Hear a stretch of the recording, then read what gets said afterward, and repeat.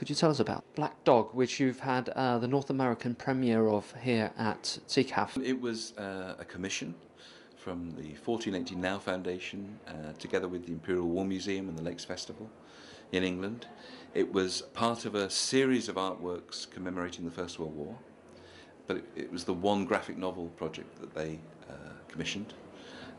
So every year from 2014 to 2018 they commissioned 20-25 artworks across every medium. And so I got a call out of the blue. Do you want to pitch us an idea, something to do with the First World War? It needed to be a graphic novel because that's what they wanted to do, but also maybe a performance component as well. And so immediately I thought that, I mean, most of the stories that I'm interested in and that I've written so far have tended to be about individuals going through traumatic situations. My last film was about Luna, was about a woman who'd lost a child and they're recovering from that, going through the grieving process. Other stories I've written have been similar to that. It's just an area I'm really interested in, a real life person in a real life situation, but the internal world that's going, the various connections and images and ideas that are going on in their minds at the same time. So I thought I'd much rather deal with an individual rather than the scale of the war and the numbers, the big numbers and the height and the big tech and the tanks and all that kind of stuff. So I picked an individual who I thought would be a good subject, a creative person, because even though a lot of people came back from the First World War, didn't want to talk about it, if you're a writer or a poet or an artist in this case, it's in the work, you can't escape it. So I picked Paul Nash, who's I think the best of the British war artists.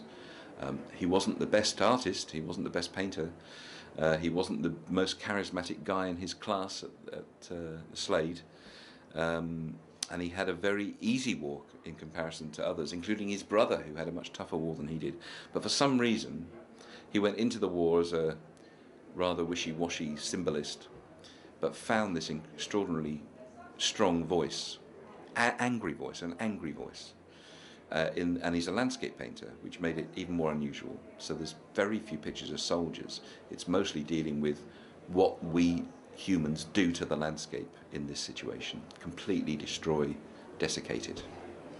And out of that landscape, a sort of humanness comes out. So it's not about the specific soldiers' lives, it's about a bigger theme of destruction and the appalling nature of war. So he was my subject. There's been a lot written about him already. There's a great biography by James King. He wrote an autobiography. There's lots of biographical work. So I thought rather than just do a straight biography, his paintings are dreamscapes really, so I thought I'd do a series of dreams. And he wrote about his own dreams in his autobiography.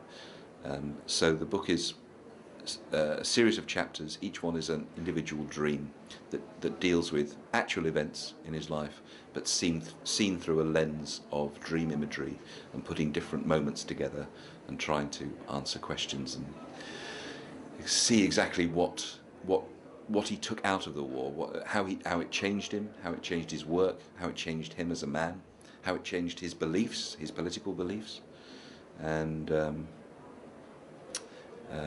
so that's how the book evolved. And it's an absolutely wonderful book, and it was a wonderful performance this Friday. Thank you very much for taking time to speak with us.